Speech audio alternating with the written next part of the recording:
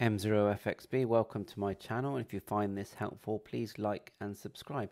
So let's say we want to SSH into our Jumbo Hotspot PISTAR system. How do we do this? So if you're already on the page of your Jumbo Hotspot, and look, I've got the IP address here. Now, if you don't know that, I use two programs. One is called Advanced IP Scanner, which scans your network, and this is free, and then you can find it here. It'll be called something like PISTAR. The other one I use on my phone is called Fing. I'll put these links in the description. So back to my PISTAR, which is currently on Reflector 1 Charlie D star. So go to Configuration, and then go to Expert at the top, and look, it says here SSH Access. Then here the password is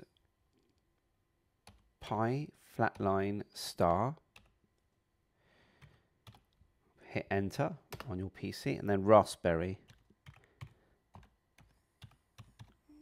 It's 2 R's. Enter. It doesn't show you Raspberry when you're typing.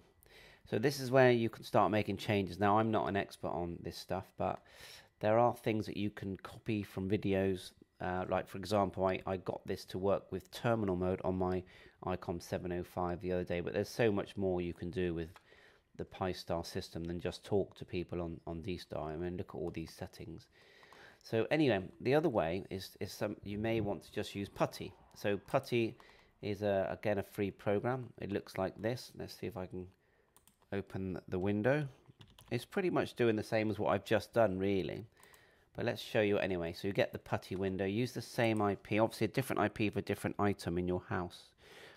So we're going to put in the same IP address, 192.168.0. I think it was 106, and then leave it at 22 and click open. And then you get the warning, just click yes. And then it should be the same. So pi-star, enter, and then Raspberry. Now this is probably the proper way of doing it, I would say. And you're doing the same thing, I think. And then you can start making all these different changes. So I hope that helps you. It's definitely a part of the hobby that's fun, and there's so much you can do.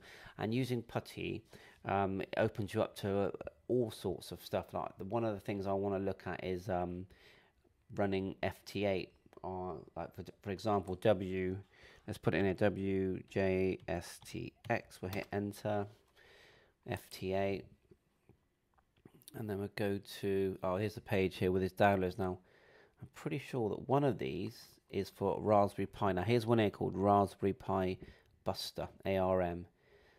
So Raspberry Pi OS Buster. Now I haven't done any of this yet, but I've got myself a Raspberry Pi 2, a Raspberry Pi 0, but the new 2 model, which is super fast. So I want to have a go at it. So you get the idea. So thanks for watching. If you're finding my channel interesting and helps you learn with me, then please hit the like and subscribe button. So 7-3, and catch you on air. All the best.